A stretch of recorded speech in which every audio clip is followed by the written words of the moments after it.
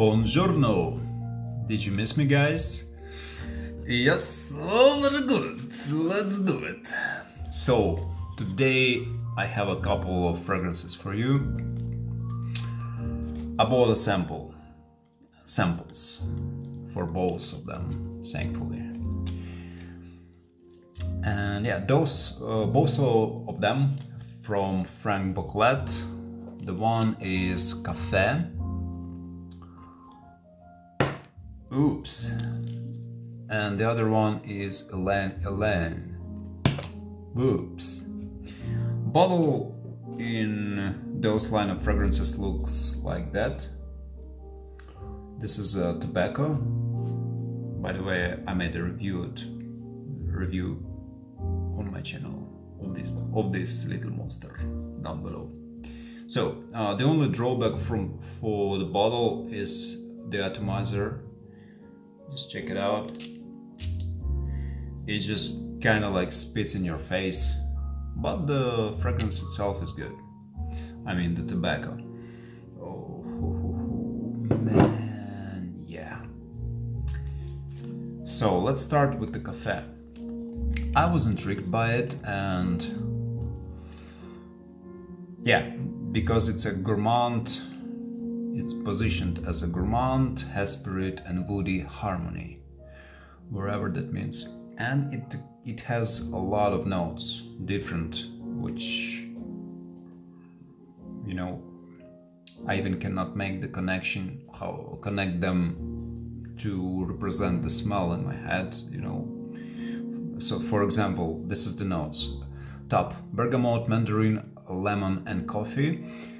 Heart, coffee, rose lily, orange blossom, rosemary. Base, sandal, cedar, patchouli, vetiver, amber, vanilla, moss. So it got a little bit of everything.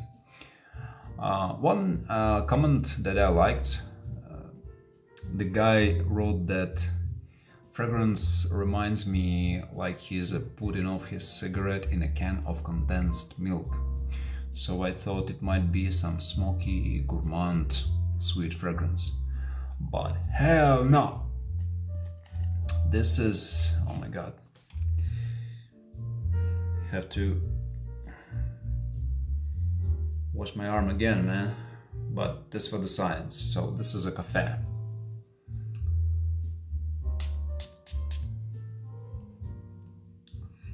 Oof. Man. No. Oh my god.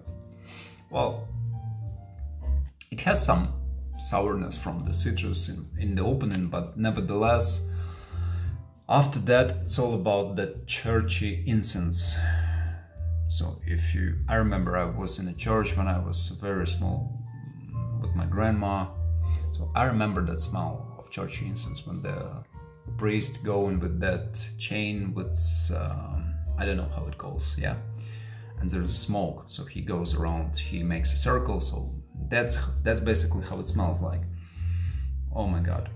It has some sweetness from the vanilla, and that, I don't know, maybe patchouli comes across, but to me it's all about that churchy incensey vibe. That's it.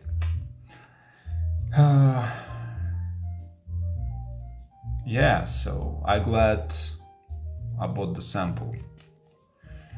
I listened the voice of my intuition. So lesson number 1, trust your intuition, guys. Well, that's it. That's all I can say. So no, I don't like. The other one, Ylang. So the same kind of bottle. And yeah, this one I wore a few days ago. So you can see, yeah. This one is good. Not wow, but is good. So oh yeah. So yes. In the opening, it has this kind of interesting effect. It has incense in the opening, but that incense, you know, it reminds me as a splash of matches. You kind of light up the matches you see flame, and then it goes down. So the same effect with the incense. It's kind of there, but when you sniff it again, after 10 seconds, it's gone.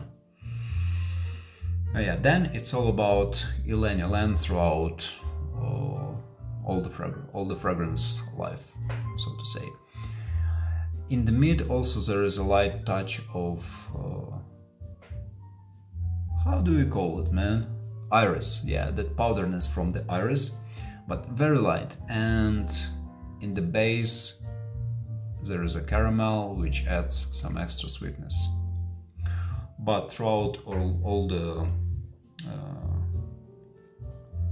the life of fragrance there is ylang with some interchangeable notes. Yeah, so